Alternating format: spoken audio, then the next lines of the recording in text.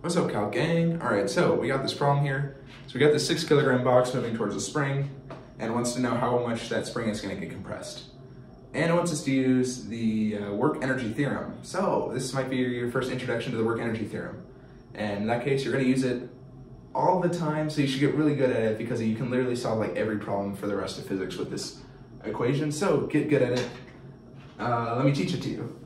So the work energy theorem, is the way I've learned it, says that work non-conservative is equal to the change in energy. So by this self, it's kind of hard to understand what's going on here. So we need to expand this, right? So always start by writing this, this is very useful. So work non-conservative, right? This would be friction, air resistance, any of that stuff. We are not thinking about that in this equation, right? Basically, we're going to say that there's nothing acting on the system that's taking away energy. So work non-conservative is going to equal to 0. So change in energy is all of our things that could be acting on the spring, basically. So usually there's things like gravitational work, so change in height, that changes the potential energy to kinetic energy. That's not something we have to consider in this equation because it's on a flat surface. Change in kinetic energy is something we're going to have to consider, right? Because it starts with an initial kinetic energy, and so that means that we're going to need to use our kinetic energy. So let's go ahead and write that. So first, delta E is change in kinetic energy. That's delta K. And then what else do we have? So we have springs, right? So we have spring potential energy. That's another thing we have to consider. So U sub K. I don't know, actually I'd do a U sub S, usually. Okay, delta. So basically we're here now, right? These are two forces acting on the spring that are gonna change, or two energies that can, move around. So let's expand this some more. So U is equal to K final minus K initial. And then U is equal to US final minus US initial.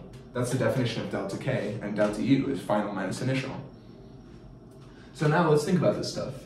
So our final kinetic energy, right? Well, what we're thinking is our spring is going to go in with initial velocity, and then when it comes fully compressed, it's going to have no velocity, right? That means that its final kinetic energy is going to be 0 because it has no velocity at the end. So this can go away. Kinetic energy initial, however, it does have initial velocity, so we have to keep that around.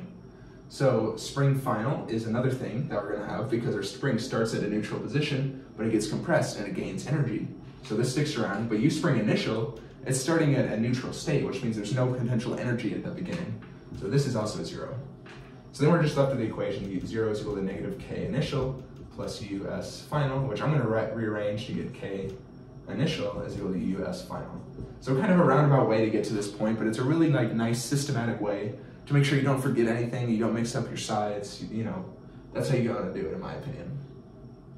So we get to this equation finally, and let's expand it. So kinetic energy, 1/2, I'm still on the board, right? Mass velocity initial squared is equal to 1/2 K x squared. Okay, so the 1/2s are gonna drop out, we don't need them because they're on both sides, so it's just gonna be mass initial velocity squared is equal to K x squared. So I'm gonna move over here. So basically we're trying to find x squared, right? X is basically that compression distance. So it's gonna be, by dividing the K over, you're gonna get mass velocity initial squared divided by K is equal to x squared. And then we can take the square root just to get x is equal to the square root of mass velocity initial squared over K. So we have all these values, right? We have its mass, we have its velocity, we have its K. The only one thing is that K is not in the right units, so we're gonna have to change K into newtons per meter. So when I convert over, I like to say I get 75 newtons per centimeter, and we want it in meters, right? So to cancel out that centimeters, we know that there's 100 centimeters per meter, right? So we're gonna multiply it over, the centimeters are gonna drop out, and we're gonna left with 75,000 newtons per meter. So that's our actual value of K that we need to use. You need to make sure that we're all in the same units. I suppose you could change velocity to centimeters per second if you wanted to.